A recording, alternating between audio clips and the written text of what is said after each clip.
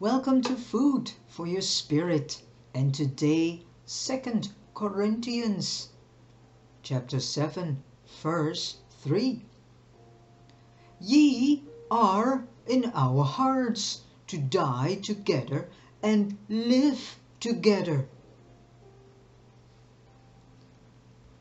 Paul was one whose whole being could be involved in the words he wrote.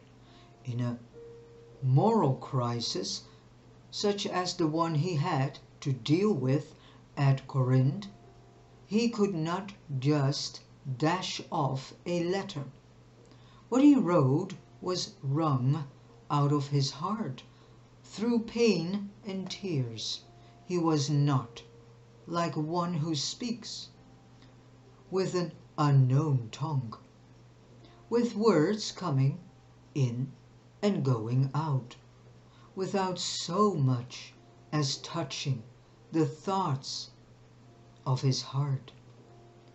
There will always be a human element in our work for the Most High, whether it be counseling or the preaching of the Word, unless the counsel we give or the word we preach is capable of causing us real joy or real anguish of heart.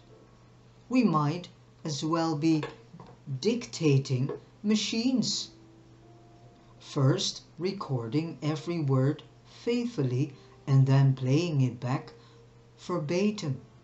No.